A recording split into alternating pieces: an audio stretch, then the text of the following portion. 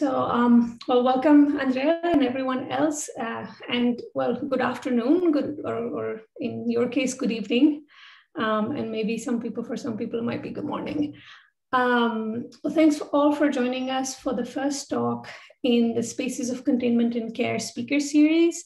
In this series, we're going to be reflecting on and thinking about the spatial politics, as well as the architectural configurations of infectious diseases and health. My name is Nida Rahman. For those of you who don't know me, I'm an assistant professor at the School of Architecture at CMU, and the series is supported by the CMU Center for Arts and Society, where I'm currently directing a project under these themes or on these themes through a 3-year initiative called Borderlines.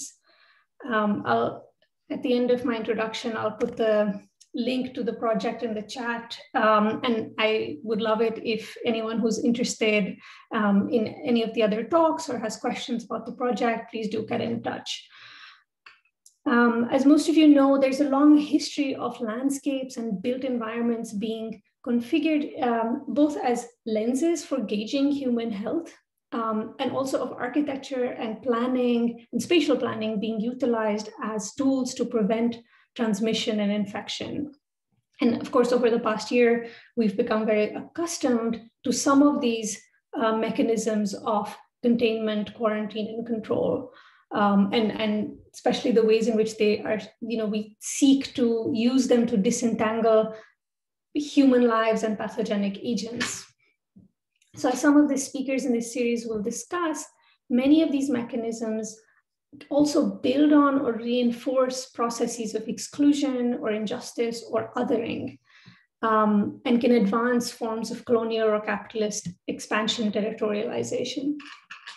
But at the same time, we can also think of how experiences of disease bring into view practices of care, practices of solidarity, of sort of community formation or reformation. So to kick off this conversation, I'm really delighted to introduce Andrea Bagnato, who joins us from Italy. Andrea is very much an interdisciplinary scholar and researcher. He is an architect, and he studied at the Center for Research, Architecture and Goldsmiths. He's also a professional book editor, and he's worked also with the Sharjah Architecture Triennale, with forensic architecture, and the Chicago Architecture Biennale. Some of the books he's worked on include Forensis, SQM, The Quantified Home, and A Moving Border, Alpine Cartographies of Climate Change. He's also been teaching history and theory of architecture at the Piet Zwart Institute in Rotterdam and at the Architecture Association in London. And Andrea has been thinking about the relationships of architecture and disease for some time as well. His long-term project, Terra Infecta, which was the recipient of a research award from the Graham Foundation in 2017, and also supported by the New Institute in Rotterdam, looks at what he calls the contradictory relationships between microbes and modernity, or how infectious diseases have shaped and been shaped by landscapes, built environments, and processes of urbanization. And the project has a lot of very interesting strands, from the ecologies of malaria eradication in Italy, which he's going to be talking about today, to the colonial history of HIV in the rubber plantations in the Congo Basin. And this work has been published in eFlux Architecture, AA Files, the Journal of the Canadian Centre for Architecture, and other venues as well. And it's also going to be the subject, I believe, of an upcoming book and an upcoming exhibition. So before I pass it on to Andrea, I just want to let everyone know that there'll be time for questions and discussion after the talk. So please feel free also to use the chat function, even during the talk, to add your questions. And then afterwards, please feel free to engage in the discussion. We're recording the talk. For now, we're not going to necessarily make it public, but at some point in the due future, in due course, it might be put up as well. So with that, please join me virtually in welcoming Andrea Bagnato. Thank you. And Andrea, please feel free to share your screen. I think you should be able to do that. Yes, yes, I will. So thanks, Nida, really for the introduction. Thanks for inviting me. I'm really pleased to be here. I think the series is absolutely relevant and important. And as I was saying before, my intervention today might probably sound fairly historical compared to the others that are going to be in the series. I think that the project has fairly substantial contemporary ramifications as well, which is also what I'm working on in other parts of, let's say, my practice. But today I thought it best to actually focus on the historical part, which is really also the one that is the best developed in terms of materials, documents, and fieldwork. So yes, I will start to share my screen.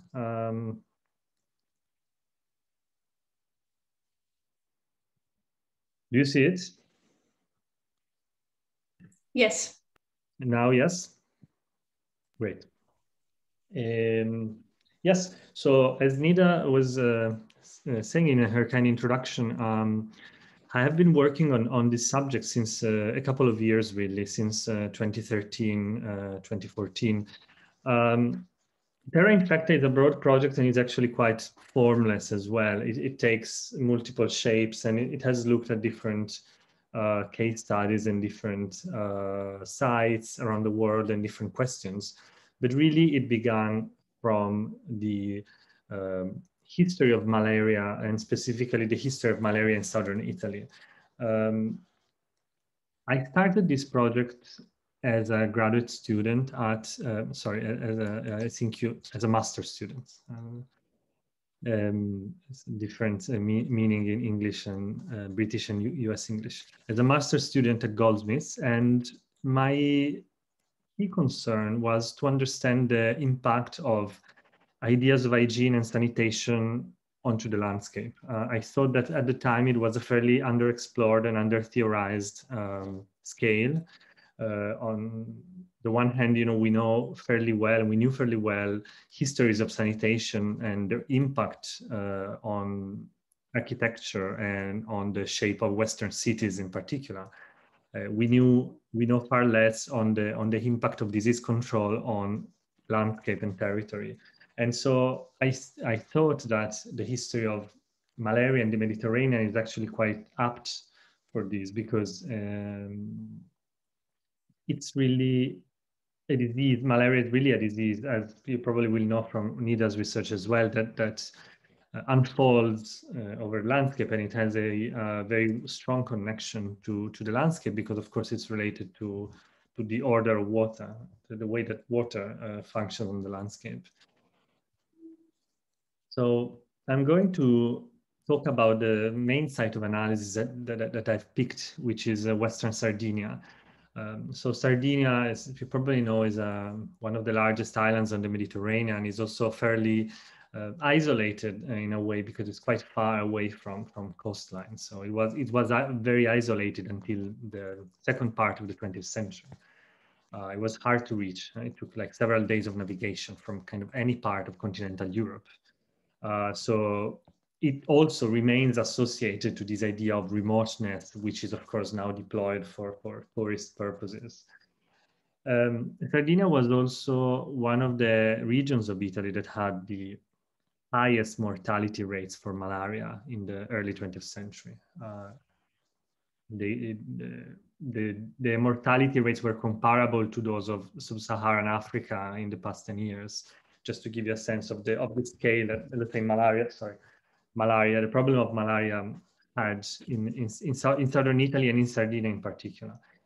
I'm going to start backwards, actually. So to start from the end, I think it's quite an important point, which is the history of DDT usage, of which Sardinia was a particular, let's say, character in this story. So I don't know how familiar you are with the history of DDT and the use of DDT as a disease control agent. So it was DDT is a chemical compound that was discovered in the late 19th century by a Swiss chemist, and it sat on a shelf for about half a century because no one knew what to do with it. And then during the war, the US Army was undertaking research about possible insecticides that could help American troops that were posted in tropical countries that were struggling with malaria. And they found that DDT was a particularly effective insecticide in killing Anopheles mosquitoes. The Rockefeller Foundation was involved from the beginning in the scientific research and especially in the way that DDT could be applied and deployed on a large scale. So after they found out about its effectiveness, they set out to undertake a massive program of experimentation to see whether DDT was really effective, would be really effective in eradicating malaria from parts of the world. So the Rockefeller Foundation was in charge of this with funding from the US government as well. And they did several experiments around the world in Brazil and in Mexico, but then they settled on Italy because of course Italy was also theater of operations for the US Army. And after several small experiments, they thought that Sardinia could be an ideal place to test malaria eradication on a regional scale. Because as I said before, it's an island, it's fairly remote and is also very large for being an island. So it seemed like a perfect kind of open air laboratory. And so the so-called Sardinian project was started in 1946. So right after the war with funding from the reconstruction, let's say US funds, like the Marshall Plan and so on. Between 1946 and 1948, the entire surface of Sardinia was pretty much covered in DDT. Like every body of water, every house, every building was sprayed with DDT. With the objective of completely eradicating the Anopheles mosquitoes from the island. So not just getting the island rid of malaria, but eliminating an entire species.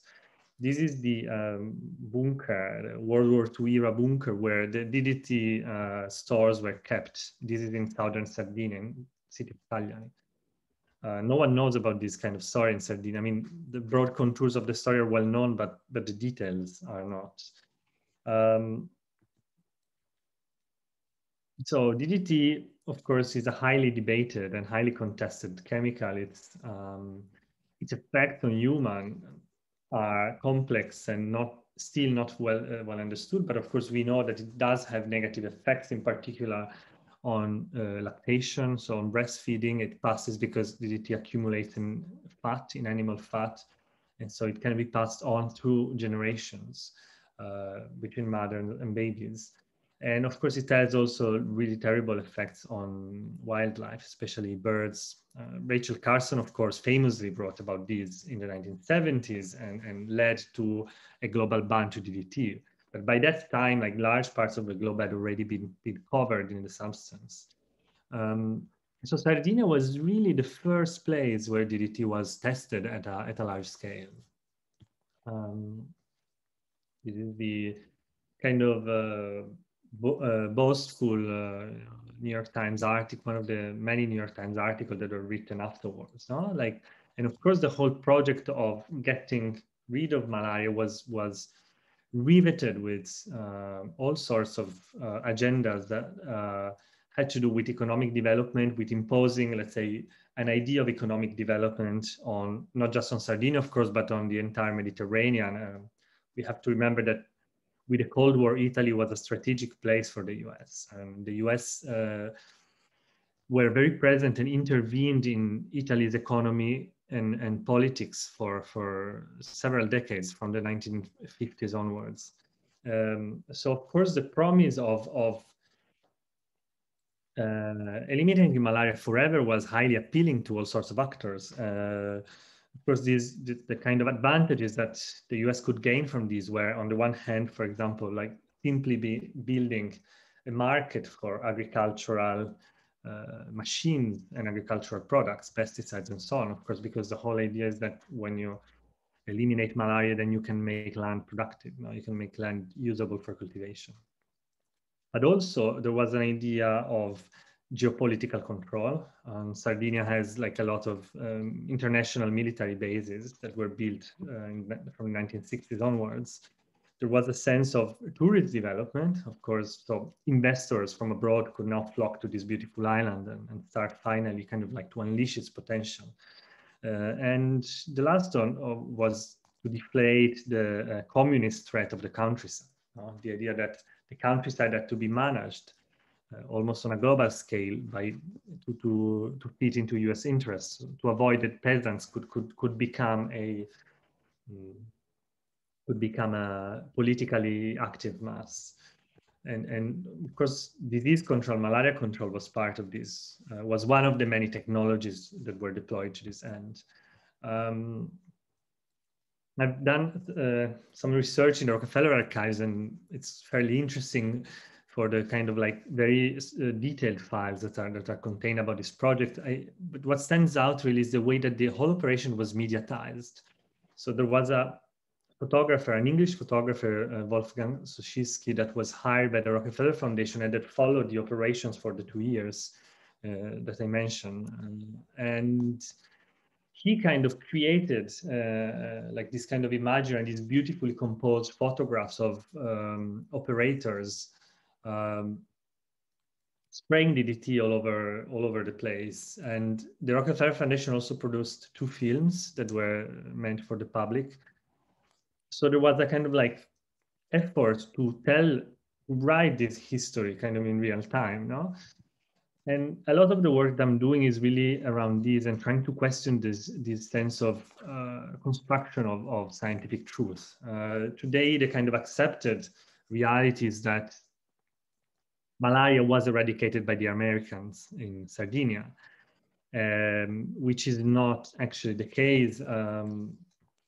There's the famous Frank Snowden book about malaria in Italy, and so kind of the most complete history of the argument. And his conclusion, and that of many other scholars, is that in fact, malaria disappeared for many other reasons as a result of efforts by the state that had been ongoing for 100 years. But somehow, no, the narrative that it was the Americans who solved the problem of malaria in Italy has stuck, and it has become common sense and still persists to this day, you know? And I think this tells us a lot about the way that, again, like public health intervention become mediatized, and this mediatization is something that was happening at the same time as the operations were undertaken. So it was also like a product of actually like reconfiguring the landscape. So as in this kind of, I find quite stunning sequence of images now, like using dynamite to make the water flow. Like the whole point being that, you know, stagnant water that doesn't move is poisonous, is something that brings death. And so a productive landscape is a landscape in which water keeps circulating. And of course, not just water circulates, but all sorts of other agents circulate. So now I will step back. Actually, I will take a step back to almost a century before. So to the moment where Italy was actually a malaria-ridden country. And this is something that can be found and mentioned in many accounts by travelers undertaking the Grand Tour. So the most famous, of course, malarial area was actually just outside of Rome. The Pontine marshes were like a kind of coastal flatland that was full of malaria, and it became like synonymous of like everything that was wrong and everything that was kind of corrupted. I am not going to go into like the details of the history of malaria, the history of miasmas, because it's a very long story, and I would assume that perhaps you know a little bit of it. And in any case, I'm afraid I don't have time. But I wanted to highlight the moment when malaria becomes a national emergency in Italy. This is a map that was published in 1882, and it was drawn by an Italian senator, so an Italian member of parliament, who was not a doctor or was not a scientist. He was actually an engineer, and he was in charge with surveying the status of Italian railways, the construction of the Italian railways. And he noticed as he was traveling around the country that the railways were quite slow to be completed. And that was because workers were falling ill or dying with malaria. And this, of course, makes sense if you start to understand the topography of Italy, because Italy is a country that has it's largely mountainous. It's made of mountains. It's like a long strip of mountains, essentially protruding into the Mediterranean Sea, with a handful of plains along the coastlines. And the train tracks were built on the coastlines by necessity. And these were also the areas where the most malaria was.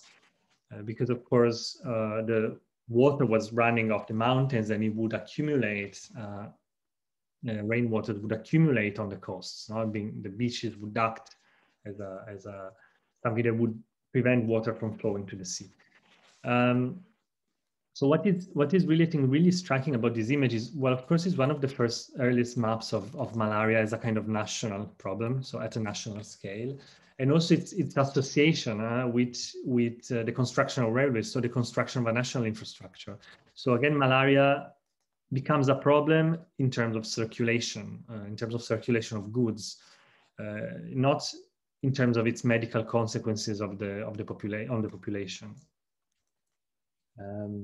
So this is kind of a synthetic image that is created from a combination of like local maps and that were produced and gathered by the senator, and he would write to the local municipalities to ask them for a map of malaria in each municipality, and then he kind of like worked to assemble them. So it's also like a huge project of cartographic synchronization.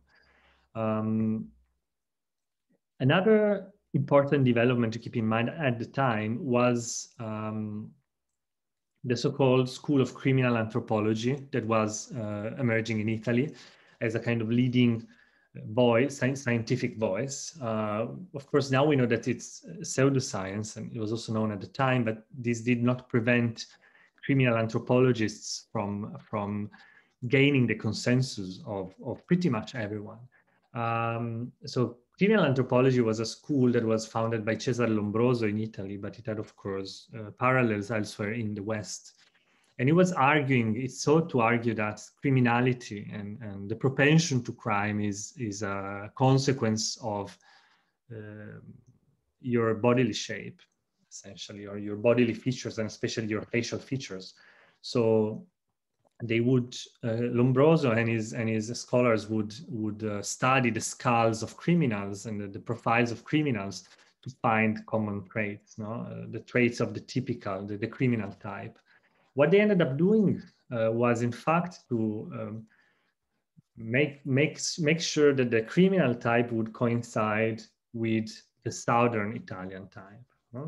So there was essentially what was happening was a racialization of southern Italians and of Sardinians in particular. So around the end of the 19th century and the early 20th century, Sardinians start to be described as natural criminals, people who are born criminals or who have the most probabilities of being born criminals. And so Sardinians start to take on in the kind of collective imagination of the Italian state the role of criminals, the role of the kind of like the least evolved humans, because that was, of course, the other part of Lombroso's theories, that criminals are underdeveloped compared to so-called normal humans. This racialization was, of course, functional to the project of the national unification of Italy, which was a highly kind of colonial enterprise, so to speak. It's not, of course, actually colonial, but many of the features of the relationship between the north and the south of the country had somewhat colonial connotations for the imbalances, the sheer imbalance of power between the capitalist north and a rural south.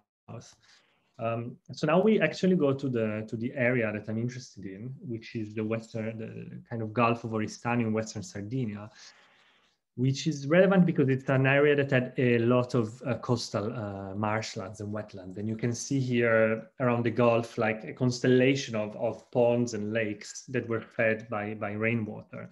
And this was a highly malarial area. I'm talking about this particular place because this is the subject of a project for land reclamation, a massive like area of land reclamation, and the construction of a new town that was undertaken during the fascist period.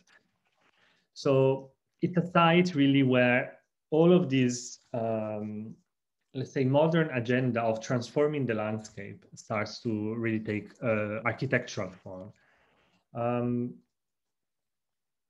What is important to point out is that malaria in Sardinia was not a natural problem.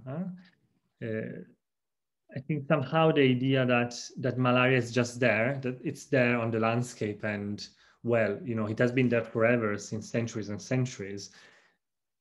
It's still very much, again, the common sense is still very much part of the established narrative, no, around malaria.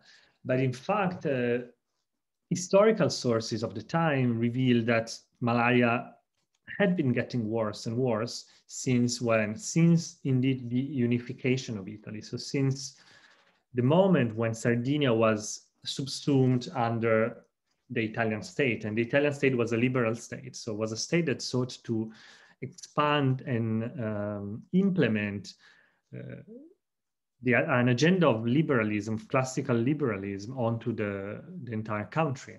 So this, of course, included the enclosures of common lands, included outlawing common rights and favoring private ownership of the land.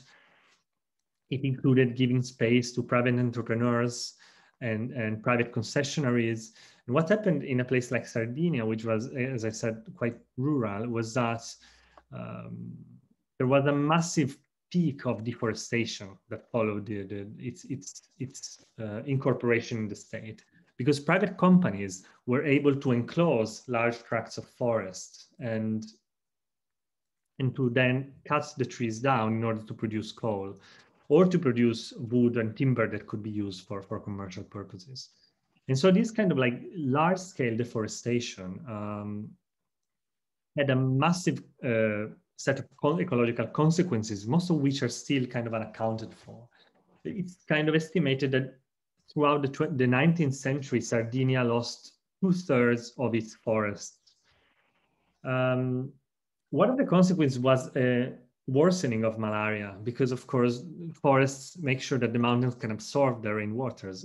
If you deprive the mountains of forests, the rainwater just flows down to the coast, and this is exactly what happened. So there are many voices from the period until the end of the 19th century that tell us that this was the case, no? And so this is like one of the many reports that makes this kind of really striking, really kind of contemporary connection between enclosures, the enclosures of common lands on common forests, deforestation, so for private profit, so capitalist deforestation, and an emergence or at least like a worsening of epidemics, no?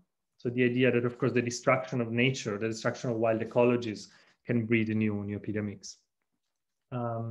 This is the way that the wetlands around the Gulf would look like at the beginning of the 19th century, the 20th century, shortly before the reclamation efforts.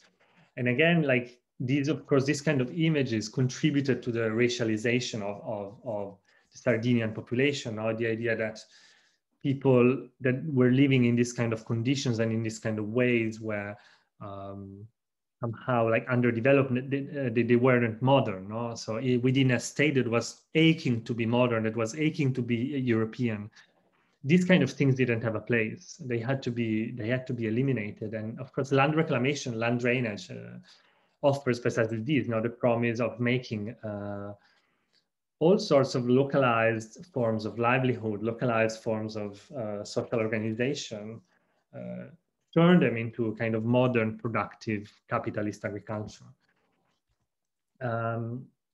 I think it's also important maybe to bring into the picture someone like Antonio Gramsci, because Antonio Gramsci was from Sardinia, and he was actually born and grew up precisely in this area, on the mountains just upland from from the wetlands. He was one of the most vocal critics of the colonial relationship between Sardinia and the Italian state. And for example, in this article, that is one of many, he kind of denounces the censorship that was enforced by the Italian state that did not allow him, or did not allow the socialists and communists to talk about this. So he makes the example, I'm going to read a little bit. Censorship has not allowed us to discuss the political and economical relations between Sardinia and the Italian ruling class that resides in Turin. Why should it be forbidden to L'Avanti, which was of course a socialist newspaper, to remind that the directive boards of Sardinian Railways and some of the mining companies have their seat in Turin? Why should it be forbidden to remind that Sardinian Railways shareholders, who gain very generous revenues, let shepherds and peasants travel in cattle wagons, let shepherds and peasants pay exceedingly high fares? Why should it be forbidden to remind that 2/3 of Sardinian inhabitants go barefoot in winter and summer? Because the price of hides is raised to ominous levels by the protectionist levies that enrich Turinese leather industrialists, one of whom is the president of Turin's Chamber of Commerce. So really, I think it's important, like, I think for me, it's been actually quite helpful to understand this kind of history in terms of like through the classic Gramscian category of the subaltern, right? Of course, the relationship between Sardinia and the continent, between Sardinia and Italy, between Sardinia and Europe, is what gave Gramsci the understanding of the idea of the subaltern, right? And the Sardinians were seen as the subaltern population in relation to the capitalist power of Italy. So I will just very quickly outline the project, the land reclamation project, and we'll mainly go through images. And many of these photographs were taken by a photographer that I'm working with. We have done several field trips to the area, and the book that Nida mentioned is going to be a book about this place, particularly from a kind of contemporary perspective, from the perspective of the contemporary ecological conflicts that unfold as a result of this kind of large-scale land reclamation and malaria control. But yeah, for the purpose of our talk, we stay with the historical, as I said, with the historical part. So this is on the left side, like a very large dam that was built in 1920, so exactly 100 years ago.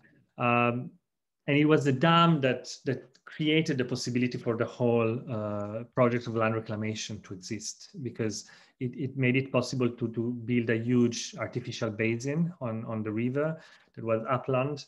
And so this would, of course, allow for the flows of water to be controlled and regulated, and of course, then to be used in irrigation, among other things. This is a floor plan of the whole reclamation project. So you see the kind of imposition of a grid on the landscape. It's a classic kind of modern move to turn the wetlands, which were of course a land that was used communally, land that was used by the people living in the area for pasture, for hunting, for fishing, turn that into private agricultural land. Actually, even the pond on the lake on the top right was drained in a second step. So it was about 8,000 hectares in total.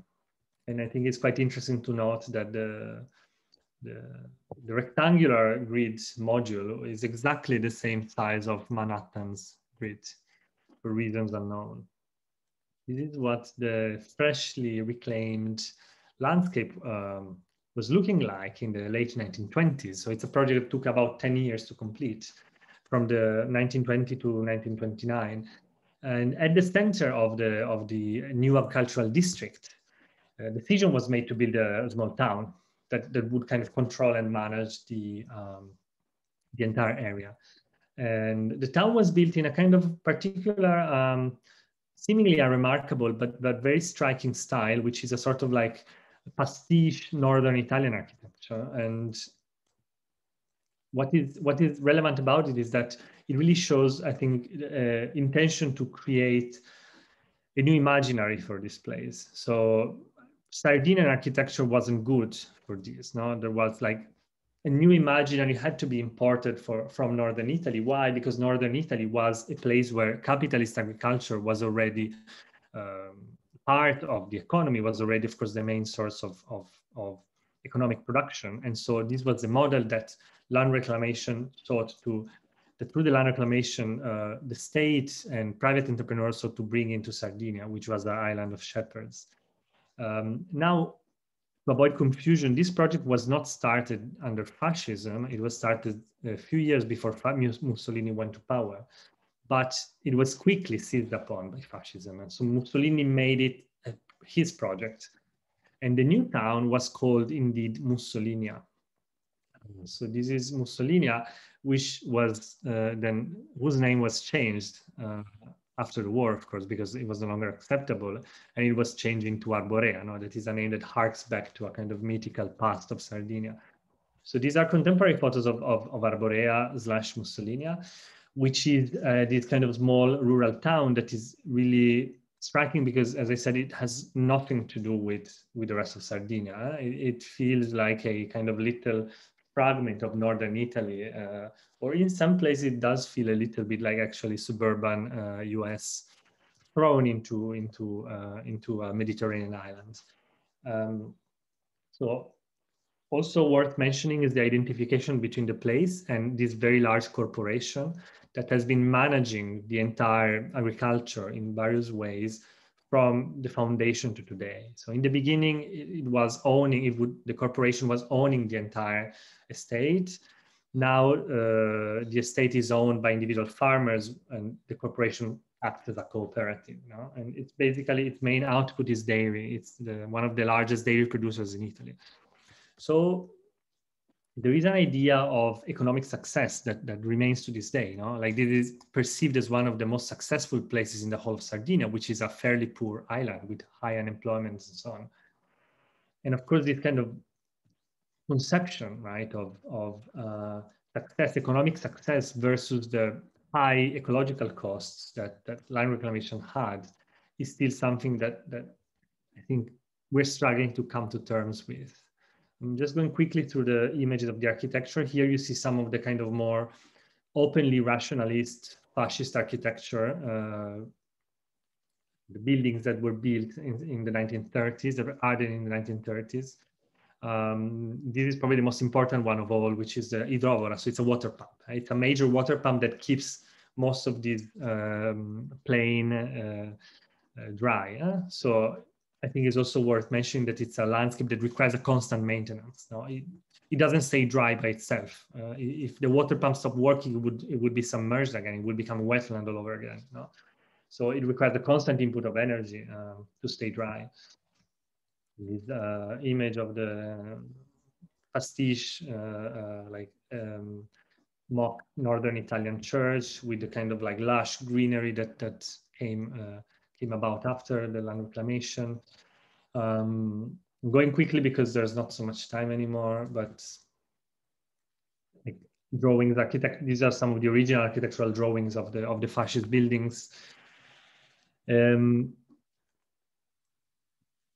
This is a New York Times article that talks about the, well, in this case, it's the Roman farm, but let's say, this is just to say that Mussolini's project of land reclamations and Mussolini instrumentalizing land drainage for political and propaganda purposes was actually very much admired abroad. And the New York Times, for example, ran a long series of enthusiastic articles. So I think it's important to understand that this is not about fascism. No, it's about a much longer agenda.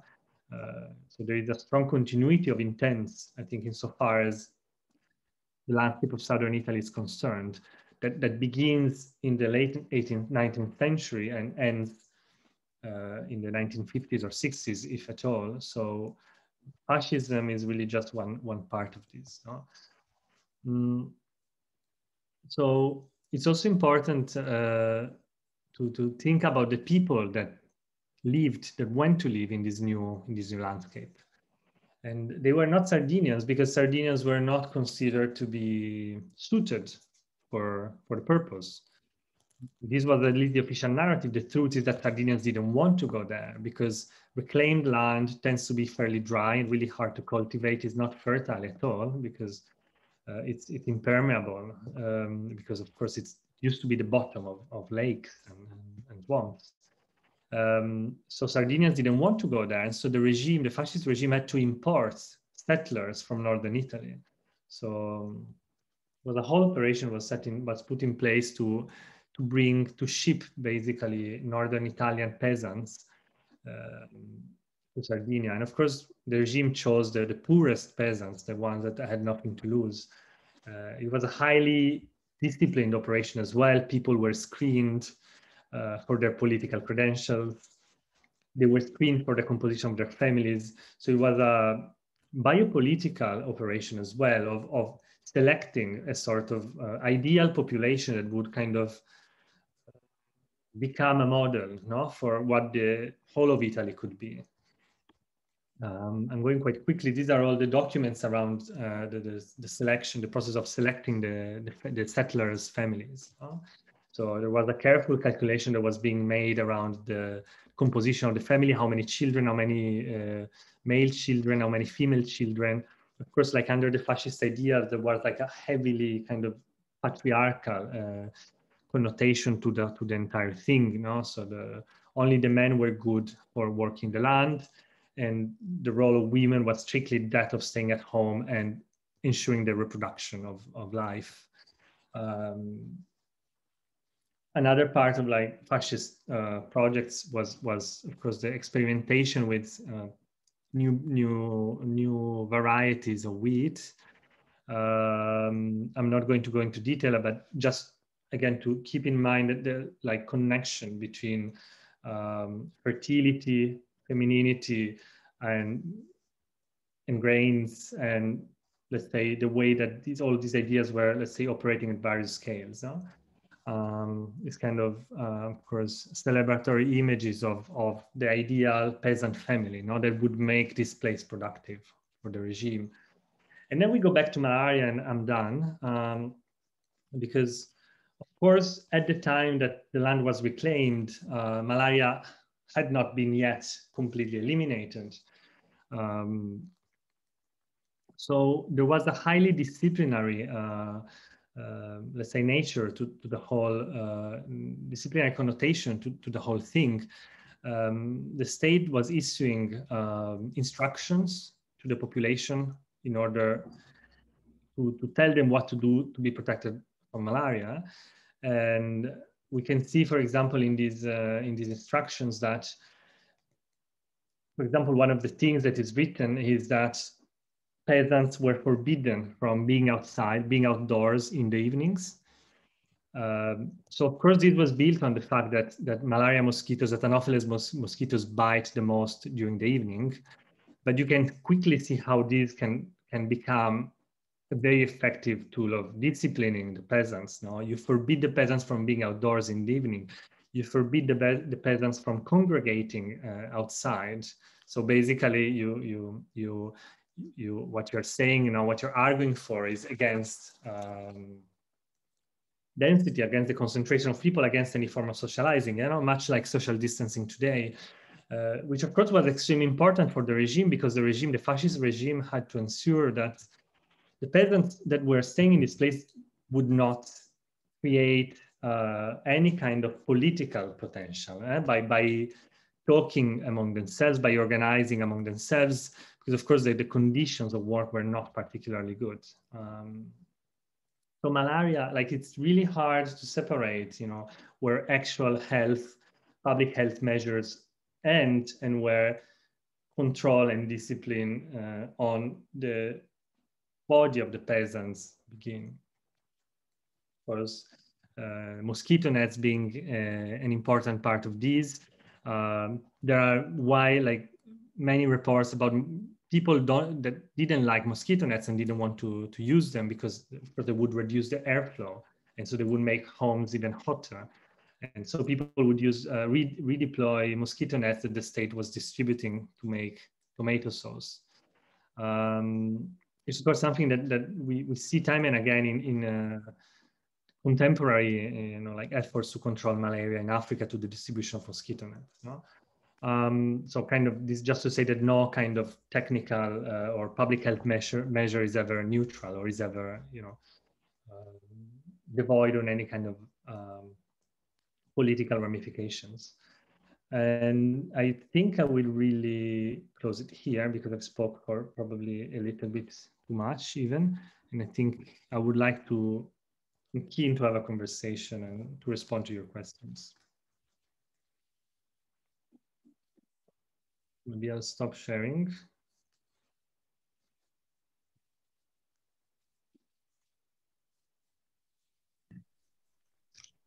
Thank you so much, Andrea. That was amazing. Wonderful images, and the story weave is sort of between the images and between these different histories is absolutely fantastic. And you're absolutely right that there is no neutral sort of public health measures. I'd love to open it for questions. I have a ton, but I'd love to open it to others first.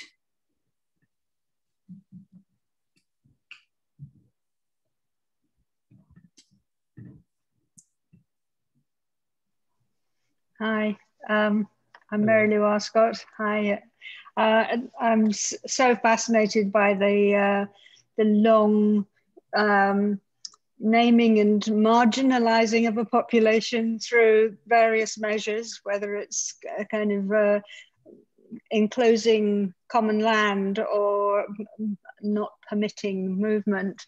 I was wondering about the whole notion of the racialized criminalization and whether that had any link to any kind of propensity to the disease, or whether there was any kind of correlation that was being made to a kind of unhealthy population. I mean, they're kind of suggesting the connection is with flawed behavior, but was there a flawed body as well? Yeah, thanks for the question. Yeah, so the criminal anthropology school in Italy did not make, so far as I know at least, an explicit link with malaria in particular. But of course, there was a link between criminality and disease that was made more broadly. Or criminality, let's say, and health, I would say. Because, for example, I will make this example, one of the maps that I found in one of the books of Lombroso school that I found particularly striking was a map of average heights, so human heights, like bodily heights around Italy, to show that Sardinians were the shortest population, the shortest people of all. And of course, so they were using, then Lombroso and the others would use these facts, the like reduced height compared to other Italians, to argue for their, let's say, underdevelopment, for their being slightly less evolved as humans. So there is that for sure. And also, I mean, the idea that I made for myself was that when in exactly the same historical moment, you had this kind of two cartographies circulating around Italy, cartographies of criminality and cartographies of disease, with both cartographies showing the South as the kind of red zone. Then, the connection was there in a way, even though it wasn't perhaps even necessary to make it so explicit, and it was just there. Of course, the pathologization of the South was then something that can be found at so many levels. I'm going to ask a small follow-up to that. Is there a cartography of productivity as well, sort of layered onto this? And I'm wondering if the kind of flawed behavior sort of thesis of these criminal anthropology sort of school also encompasses an idea of Sardinians as not productive, not making productive the land. So that's why, in a sense, the settlers, and this is a story that resonates a lot with colonial contexts in Punjab, in Palestine, in so many places, this idea of the kind of unproductive native. And I'm wondering if that is also happening in that discourse. Yeah, the unproductive native and also the unproductive landscape. So it's very, very present so far as landscape is concerned, this idea of unproductivity associated to a certain configuration of the landscape. Because as I mentioned, I think a bit too quickly, Sardinia was an island of shepherds mainly. So it was largely based on shepherding, and shepherding was relying on communal land ownership. So like sets of like unwritten rules, so oral regulations that would determine the rights of access to pasture around the island. And so there was a strong sense that this was not productive, that both shepherding in general, but in particular, the relying on communal forms of land use and land control were not, of course, productive. So we can look a century before, so the end of the 18th century, and we start to see the first, kind of treaties of agricultural experts, agronomists, that argue for the introduction of private property, specifically in Sardinia, but of course in the rest of Italy. And this, of course, is a history that has happened all over Europe and all over the world. But there are like, since the late 18th century, like we start to see arguments in favor of privatizing the land in order to make it productive. And as a result, the Sardinian population not being productive enough. Yeah, that's a really good point for sure.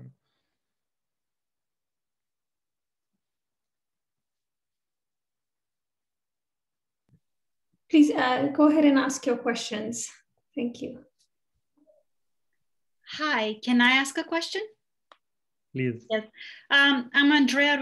I teach in the English department. I enjoyed your talk so much, and I'm really fascinated by the way in which these discourses, you call them cartographies, and they are obviously, but they're also discourses at the same time, and the way in which they kind of have a strategic ambiguity about them, where on the one hand, a very powerful actor like the state can claim to protect and save, when in fact it's actually doing all the damage that would require protection to begin with. It was hard for me not to think of the current situation and Giorgio Agamben's role and public statements. As you know, I'm sure he's been very critical of the lockdown measures and all of that. And it's been just so paradoxical because, he's one of the main proponents of the biopolitical model. And I just can't resist the opportunity to just ask for your comments on that. Thanks. I'm not sure how much I want to wade into the Agamben debate, let's say, but I will try. I think it's fair. It's fair enough, and it's an important point for sure. And I think, let's say, to start from this history, actually, the Sardinian, the malaria, let's say the history of malaria control in Italy. I think what we see is precisely that. Well, of course, malaria was a real problem, right? It was indeed a real problem. That was killing or rendering, let's say, disabled thousands of Italians, because of course, long-term malaria, when it's not treated, can have really terrible lifelong effects. But there are two things to that. So one is that, as I said, malaria was not eternal, permanent presence of the landscape, but it was in itself a consequence of the kind of early phase of liberalism, right? And the kind of consequences of like a liberal economic system onto the landscape. So it was made worse, to say it's very, very simply and very plainly. It was made worse by, as liberal economical patterns started to be more and more present around Italy. And this, of course, was something that was never accounted for. And then in the second point is that the state was not concerned with the health of the population. It was not about the health of the peasants. No? So all of the measures to reduce malaria were not directed at improving the health of the people that were suffering from it. They were directed at improving the circulations of goods. So, for example, by making sure that railways could operate, improving the productivity of certain landscapes, such as wetlands and so on, or like in the kind of fascist declination, just improving the kind of genetics of the population as a whole. No? So removing disease was a way to kind of make the population more healthy and thus more, I don't know, better soldiers, for example. No? So I think that's these 2 points for me are the basis for a critique. And maybe like to move to based on this, what I can say to the contemporary situation is that, again, I think we can say many things about lockdowns, we can say many things about restrictions, but then for me, then it goes back to what kind of agendas are being served, and also to where do certain public health measures come from? So Agamben, I think, he made a lot of mistakes, right? He didn't articulate well at all his arguments, and that was really part of the problem. And I don't want to, so it's even hard to say whether I agree or disagree with him, because it's so poorly, I think, thought out what he was trying to say. And I don't think it's about like states of emergency or anything of the sort, but I think when you look at restrictions and measures that were implemented for the coronavirus, for example, in Italy, and I speak of the Italian situation, then you do see like a continuity with other kind of interventions, like state interventions to control and discipline that had been present, or a continuity with certain discourses around discipline. And I think that for me, that can be the basis for, if we want to undertake a critique of restrictions, that can be the basis, to see like how like public health measures then somehow cannot help but being fed, like, or just basically evolving from all of these pre-existing discourses around, for example, the way that public space is dangerous, or the way that the home is safe, So, and this is the part that I find extremely problematic about COVID restrictions. It's not the fact that whether restrictions work or not. Thank Sorry, you so that was a long answer. No, but it was very nuanced. I've been struggling with this myself, and I appreciate the argument from seeing to what extent there are some genealogies here and looking at the details rather than just declaring it the same thing, which it probably isn't. Thank you very much.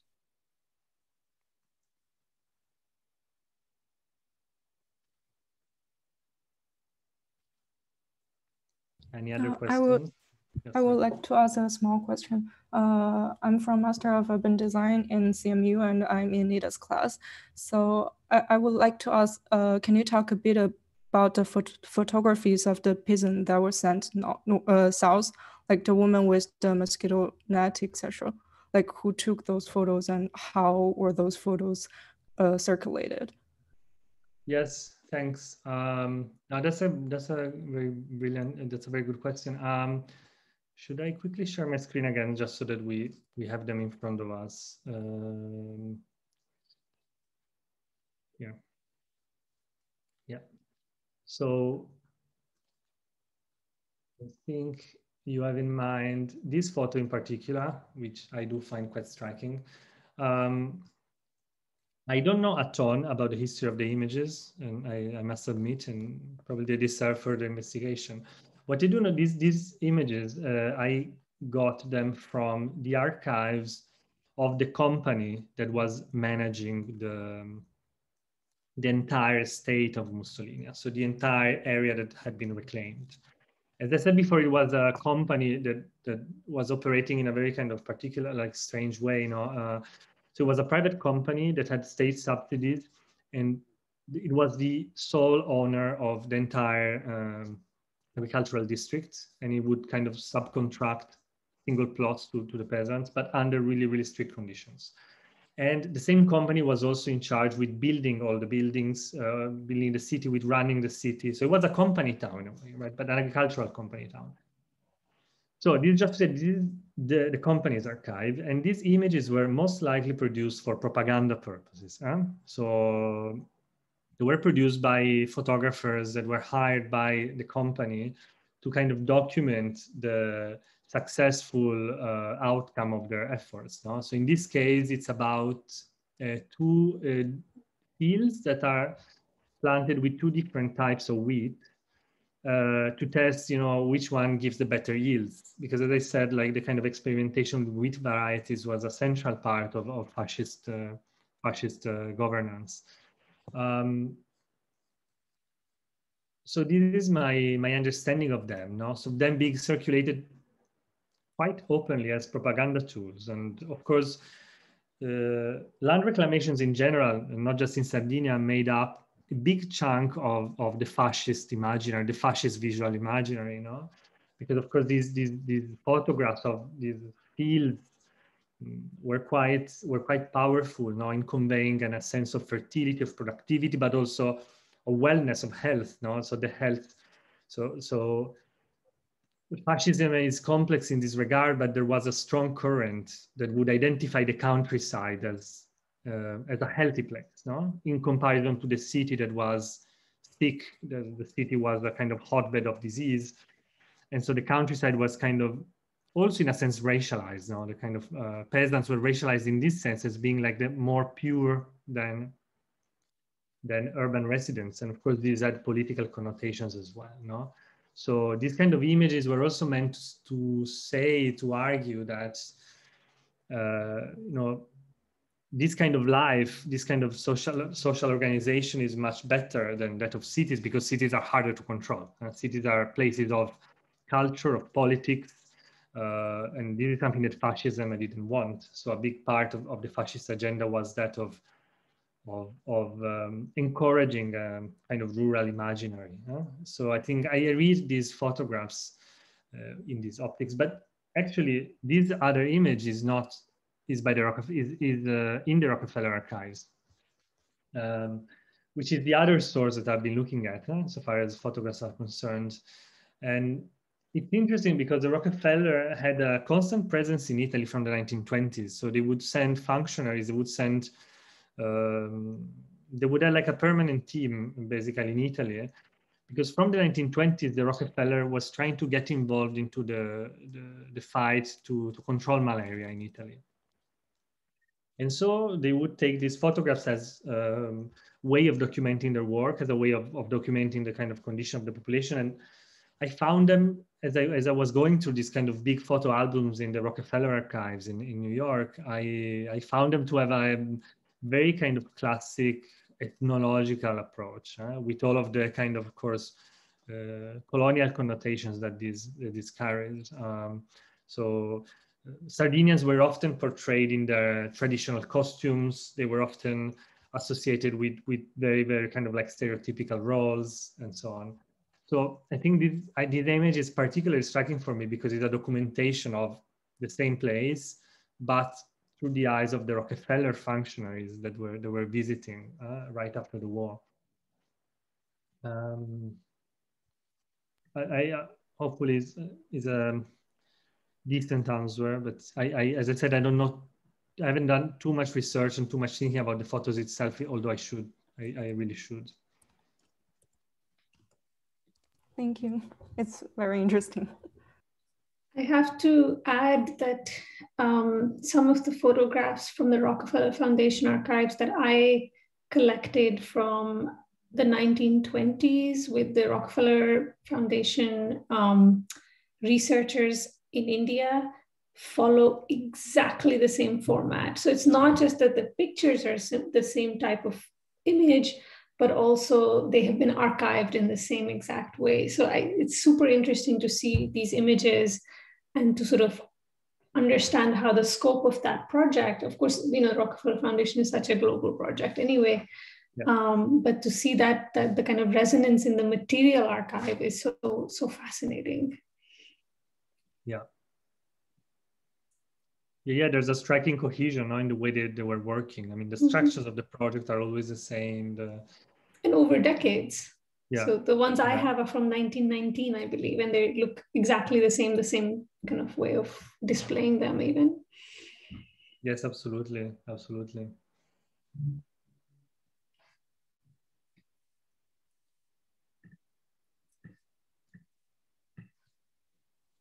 I guess I could ask a follow-up question. I was really actually enamored by how you brought these two, you were talking about these two histories in relation to one another. You started with the DDT in the kind of American project and, or sort of at least in the narrative, sort of an American project.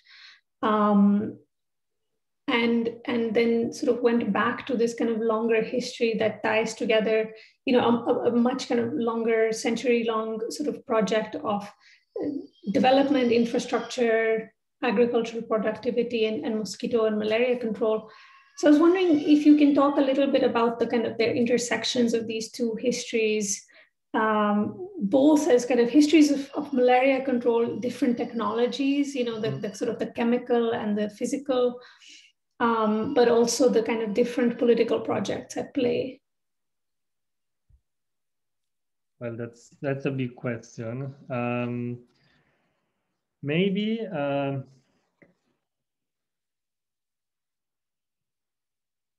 yeah.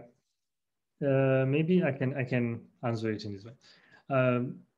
So I think in Italy there are broadly three phases, you know, for malaria control, and they correspond to three specific technologies. So the first is the use of quinine.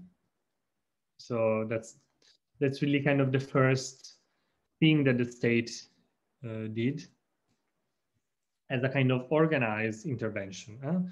So in the beginning of the 20th century, the very first years of the 20th century, the Italian state decided to start distributing quinine to the population for free. So it kind of monopolized, nationalized the supply of quinine, and it started to give it for free to the population.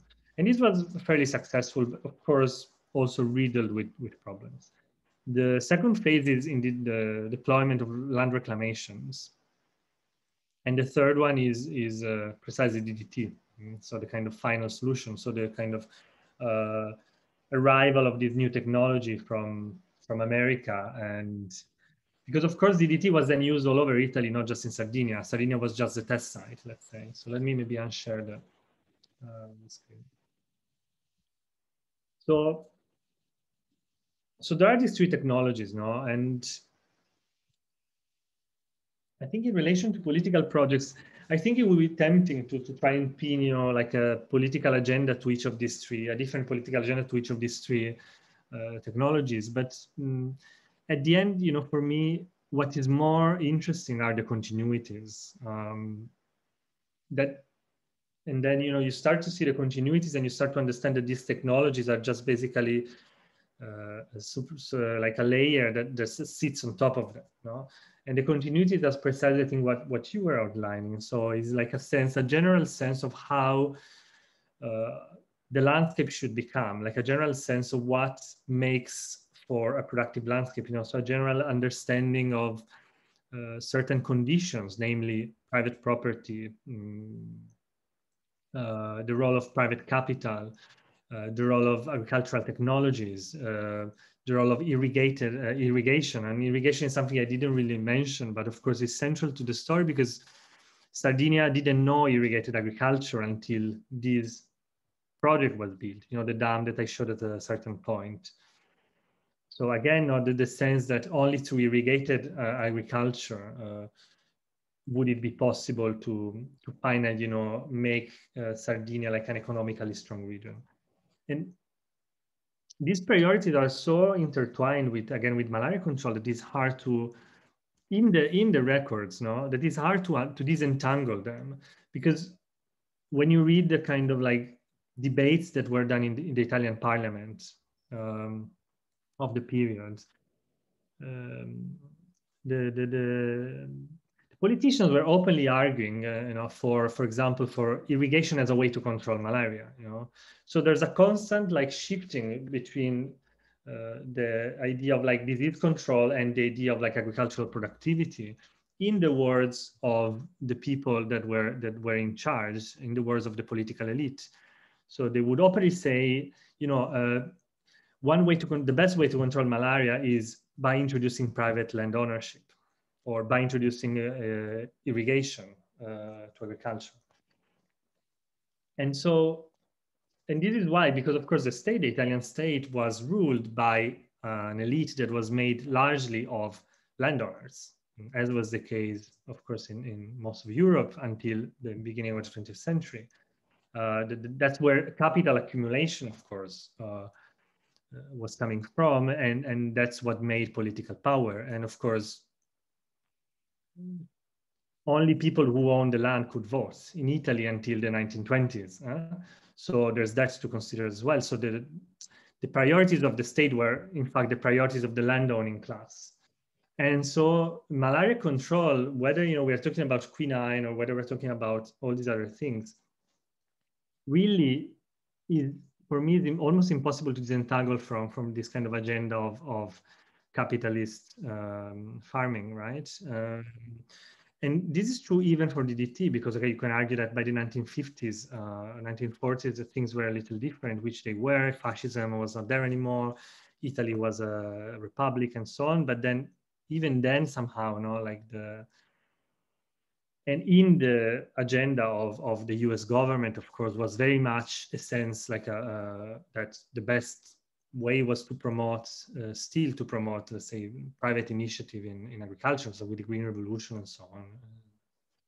And so it's a bit, I know it's probably not the most precise answer, right? But it's something I've been struggling as well myself, kind of, where does one story end and the other begin?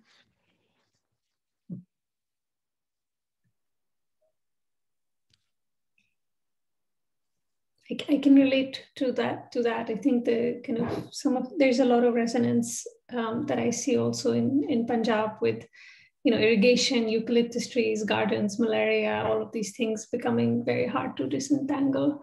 Mm-hmm. I'd love to hear if there's any other questions from anyone or any thoughts about Andrea's work.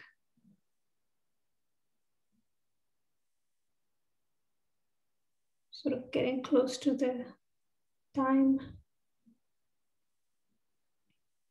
Oh, yes. Yeah, hi, my name is Shanice. I'm one of the architecture students. I'm also one of Nina's students. I was wondering if you could talk about the link between like the end of your PowerPoint where you were talking about Mussolini and how kind of like political agendas were more important than malaria control and health control. And so the jump between that and then Sardinia becoming like this laboratory for DDT usage. And like, I wonder if the same kind of like political agendas were implied when DDT was being used, or yeah, or if you can just talk about that transition a little bit more. Yeah, thanks. Yeah, you're right, because it's not it's a phase that I didn't really speak about, so fascism in Italy, of course, ends in 1943. And the experimentation with DDT begins in 1946. So it's only 3 years of difference. So the transition in a way is very short. One thing to say is that fascism was really not successful in actually controlling malaria in this part of Sardinia, but in general. So malaria was reduced, of course, and it had been kind of declining since the beginning, since 1900, for a variety of reasons, including the use of quinine, including the effect that land reclamations actually have. But still, malaria was there. And the war made it worse. So there's also this to consider, no? So the Second World War led to kind of a recrudescence of malaria, because of course it became harder to maintain the kind of landscape of canals and ditches and dikes and so there was a spike in malaria cases right after the war. So what happens is, like, when fascism falls, is that simply nothing really much changes in this place, no? Because, and that goes back to the question of continuities I was mentioning before. So Mussolini begins before fascism keeps going after fascism, like fascism, you can imagine it as a sort of like something that gets plugged itself on top of these plates. But in fact, the way it's structured to this kind of large company that controls the entire everything, the architecture, the lives of the peasants, everything. This one company, this one corporation controls everything. This kind of system, once it's set up in the early 1920s, it is like a thoroughly liberal idea, that has nothing to do in particular with fascism. Then even when fascism disappears and goes away, it is still there, so the company remains. In a sense, there isn't much that changes for these plays.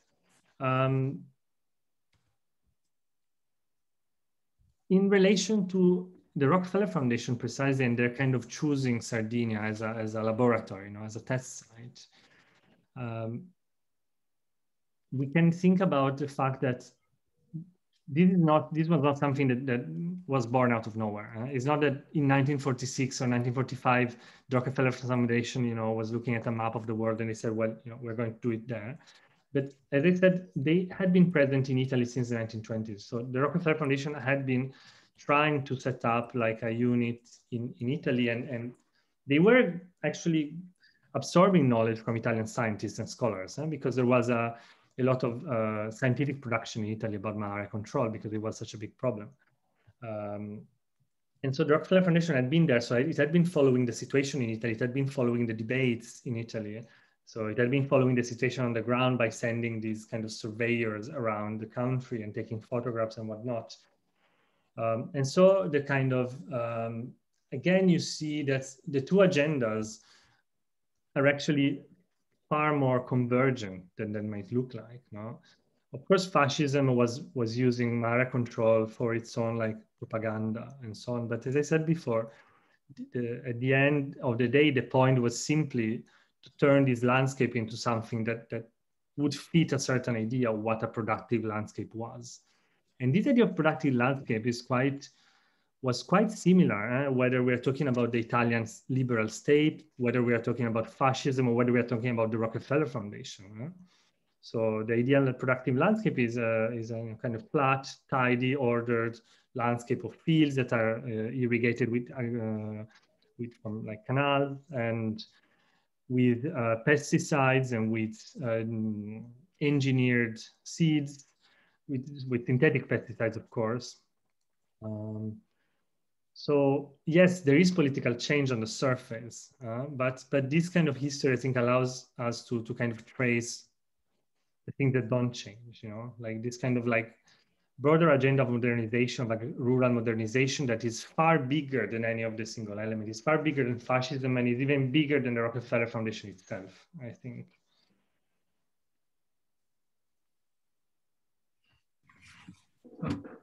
Can I ask a question?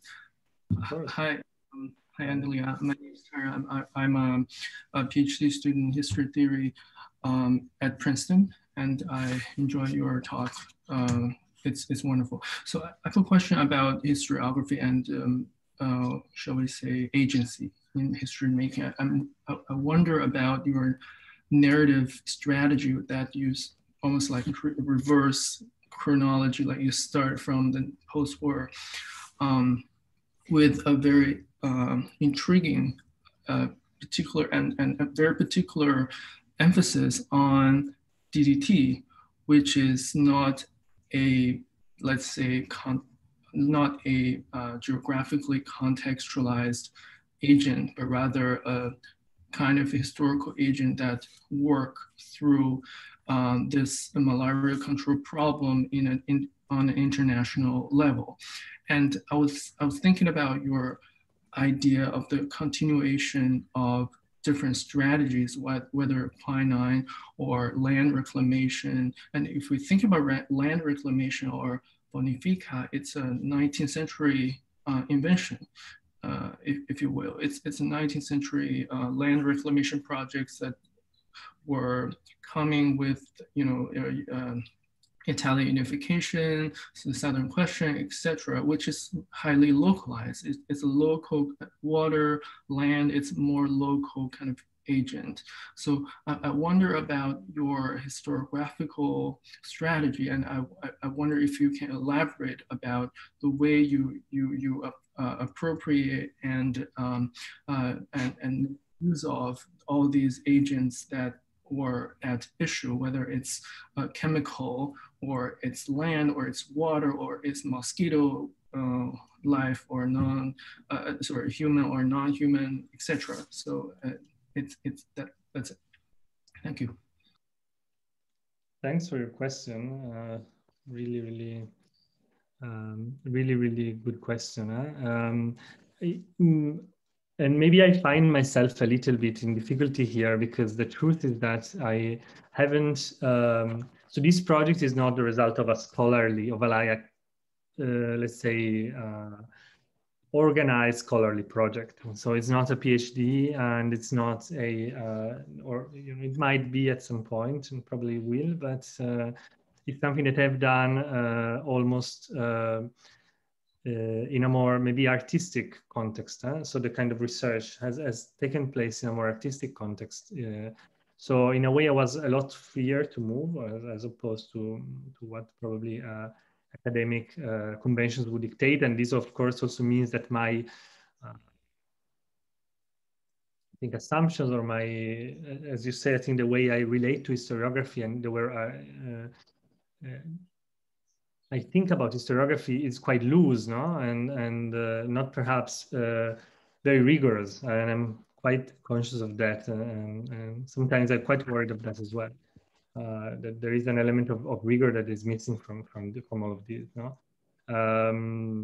I start to see this as a limit of the project. It could benefit, I guess, for perhaps a more serious kind of confrontation with some with certain literature.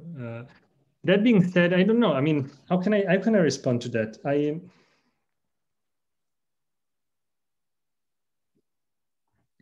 I do think that I mean, maybe to go back to your point about DDT being let's say our own context and contextualization, right? Maybe I can start from that. I think all of the agents in this story, right, are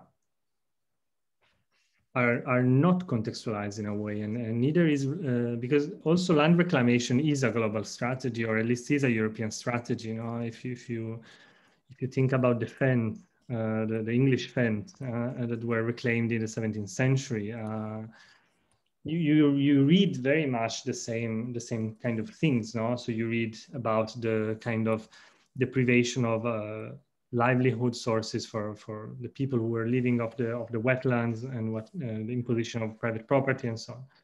So for me, you know, it's really just a matter of in terms of my strategy, is a matter of trying to stay as close as possible to my site, as a way to deal with this kind of globality, to this kind of global nature of this history, you know. And the strategy I found, at least, was to be as specific as possible. I am not able to kind of make claims of a more general nature.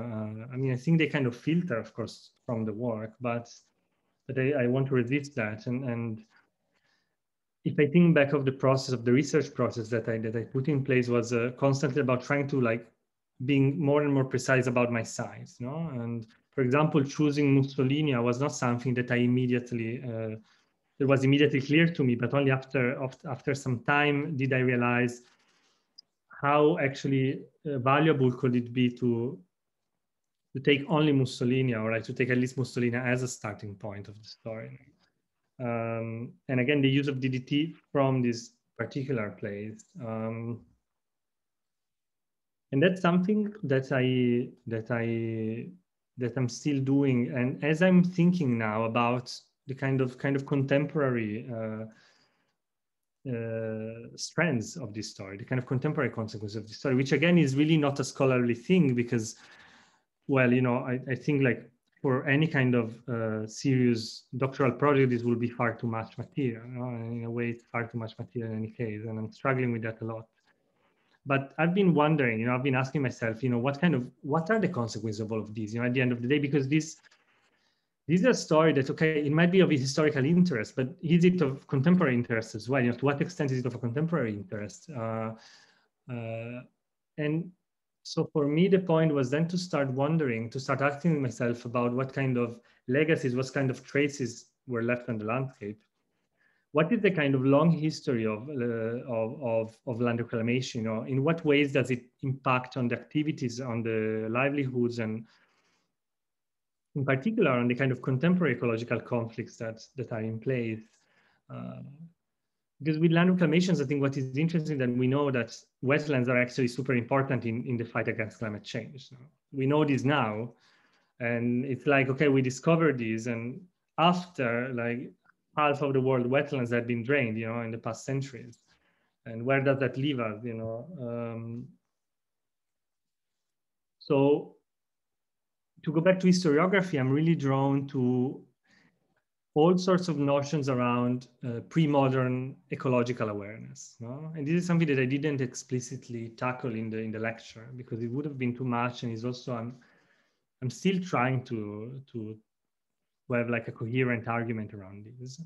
But of course, the way that the people of this region would conceptualize a web of ecological relations and a web of relations between the various agents that we have talked about, land, water, mosquitoes, or parasites, is incredibly important, I think. Because as we say, as we saw from this kind of short quotation that I was highlighting, there was a very clear understanding that cutting down the forests yield worsening of a disease like malaria. And this is, as I said, it's something so contemporary, It's like we're rediscovering this now, but it's a knowledge that was already there. Just as the knowledge was there that cutting down the trees changes the climate. The people knew, the people noticed. There are records, not many, of course, because the whole question around what gets recorded and what doesn't, But like kind of like subaltern knowledge often doesn't get archived and doesn't get recorded. But there are traces, that reveal how the people of Sardinia, for example, and this is true everywhere, would be very, very well aware that cutting down the forests and closing the forest would produce a change in climate on one side and a change in the epidemiological conditions on the other side. So maybe, if I have to think of a kind of historiographical challenge for me would be to kind of incorporate these perspectives around, what makes ecological knowledge at the end of the day. Again, sorry if it's not a direct answer to your question, not what you were expecting. It's great, thank you. Andrea, that was actually really, great answer, because it also sort of helped me think a lot about several strands of my work. And actually, I was also going to ask you a little bit about the role of the Sardinians and their sort of some of the indigenous ecological knowledges, and if you've been looking into that. So you answered it preemptively. Thank you so much, Andrea. This was really, really fantastic and very rich. I think because it's 2:30, a lot of people might have sort of drifted away to their own classes, and but I'm really thankful for you for joining us. And of course, I hope to keep chatting with you more in the future as well. So for those of you who are here, I've put a link to Andrea's work down below in the chat. And yeah, thank you everyone for joining us and engaging. Thank you, Nida, really for inviting me once again and for the fantastic questions. It's always the best part. I would love to just not even give a lecture, but just to get questions. They help me so much in clarifying my work every time. So yeah, I really enjoyed that. And yeah, let's stay in touch. Of course, Nida, if you want to share my if anyone has questions, like they should be free to write me. So you can share my email address, or yeah, just collect any follow-up questions that there might be. I will be happy to. I will. Yes, I'll definitely do that. Yeah. Thank you so much. Great. Okay. Bye-bye. Bye everyone.